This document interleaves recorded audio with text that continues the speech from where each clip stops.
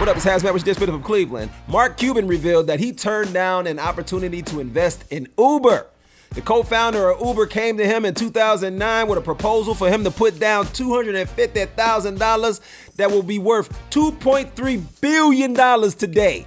But somehow I don't feel sorry that he's not making billions off a rideshare company when he's worth $5 billion and probably has his own private driver. I'm more upset at myself missing out on an investment opportunity that would have netted me $1.5 billion if I had just invested $2 on a Mega Millions lottery ticket.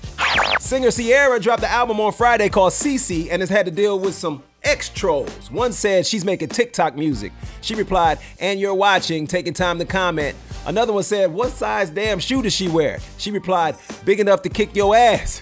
Ciara gone, CC here now. Don't mess with a pregnant lady whose husband now sucks at football. This has been HazMatt with your Dishin from Cleveland.